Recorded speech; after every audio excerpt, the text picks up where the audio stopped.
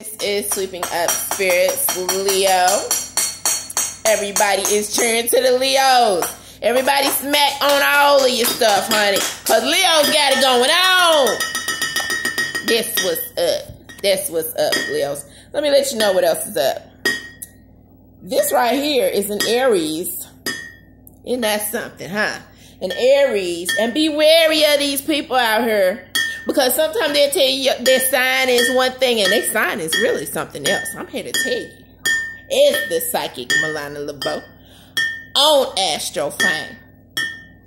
And they asses, they trying to get famous sometimes. That's why they make so much noise. You got to watch out for these people, see?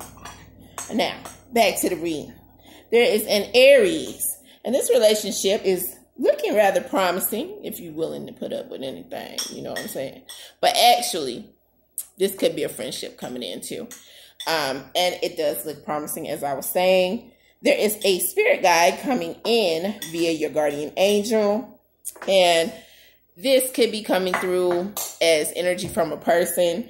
But this is a divine type of assurance that's coming in for you in relation to you taking authority over your life and over your willpower, Leo. There are illumination vibes that are also coming through as something good will be happening that you have anticipated as you look on the bright side and you maintain your optimism. Either way, it's bound to happen. Just saying. It's in the cards. This is all set to go down within a week.